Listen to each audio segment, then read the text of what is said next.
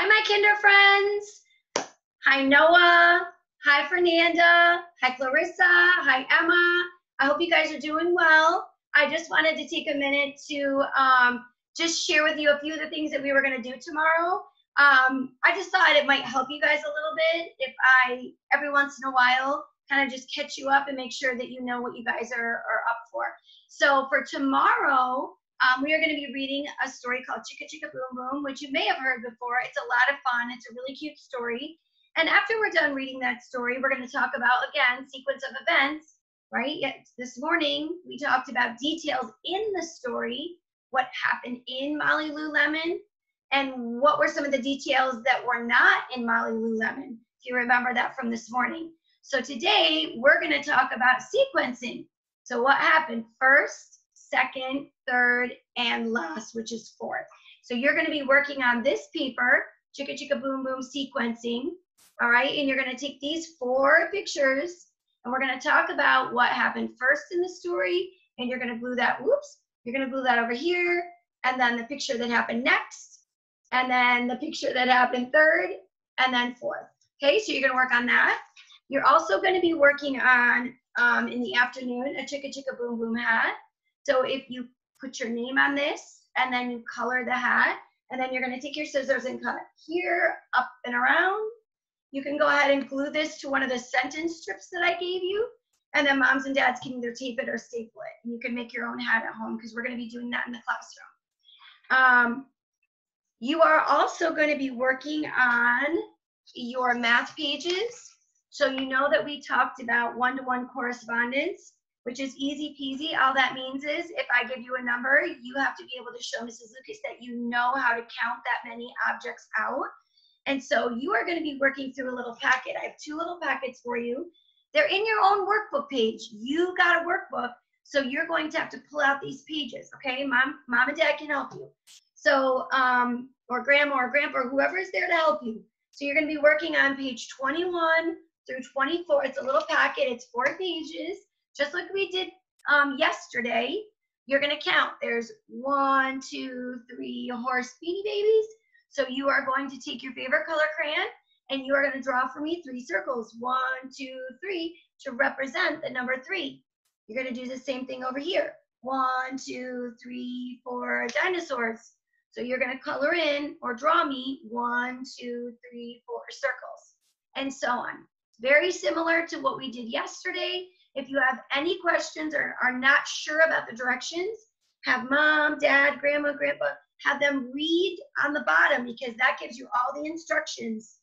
On this page, you're going to be practicing tracing the numbers, okay? Same thing that you did today, only with yesterday with number 3 and 4. Same thing over here. You're going to be doing a little bit of counting. You're going to trace those numbers, and then you're going to count how many objects there are and write the number, okay? Same with back here, a little mid-chapter checkpoint. So you're going to be working on that for math. The next thing that you are going to be working on, a couple little things. We talked about the letter T yesterday. So you're going to actually do a sort. You're going to cut out all of these pictures, and you are going to glue on pictures that begin with T and do not begin with T, okay? So on the left, pictures that begin with T. On the right, pictures that do not begin with T. A couple other little things that I'm going to have you work on. You're going to also work on the letter B. So basically, you're going to start at the top. You're going to write your name in pencil. Circle letter B. You're going to take your favorite color crayon and you're going to circle all the capital and lowercase b's that you can find in this box. And then at the very bottom, you're going to trace the number 2's. And then down here, you're going to write the number 2 by yourself. So one of the things that we're working on in class is you're going to put a finger space in between. So the number 2, finger space, and then write the number 2, finger space, write the number 2, finger space. So between every number 2 that you write, you're going to put a finger down so it leaves a space, okay? So you're going to work on letter B, if you did not do that yesterday, and then you're also going to work on letter C, okay? And at the bottom of letter C, you're going to do your number 3's. Same thing. At the very bottom, you're on your own. Take those training wheels off, and you guys are going to do it by yourselves. Just work on stretching your numbers from top to bottom and using finger spaces in between, okay? All right, guys. The last couple things that I wanted to talk to you about.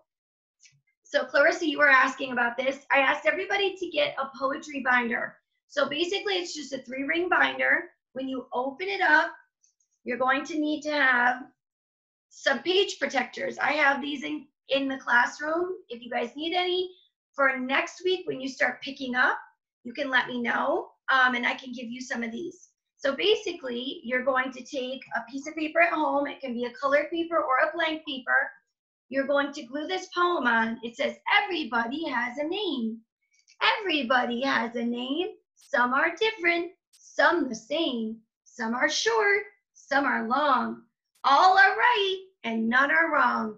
My name is, and you're going to write your name in there. My name is Emma, or whatever your name is. It's special to me. It's exactly who I want to be.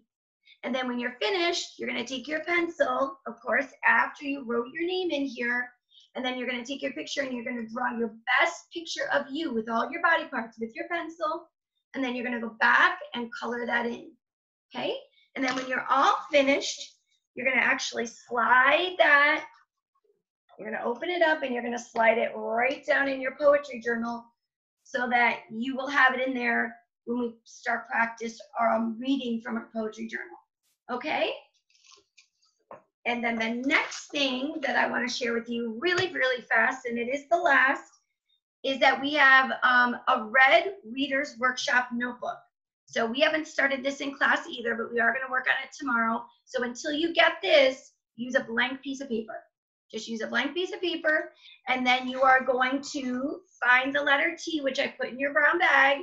You are going to cut it out and glue letter T here, and glue Tommy Tiger Tasted Tacos right here. And then what you're going to do is, with your pencil, you're going to trace letter T. See where it has the dotted lines? You're going to trace that. You're going to color the turtle.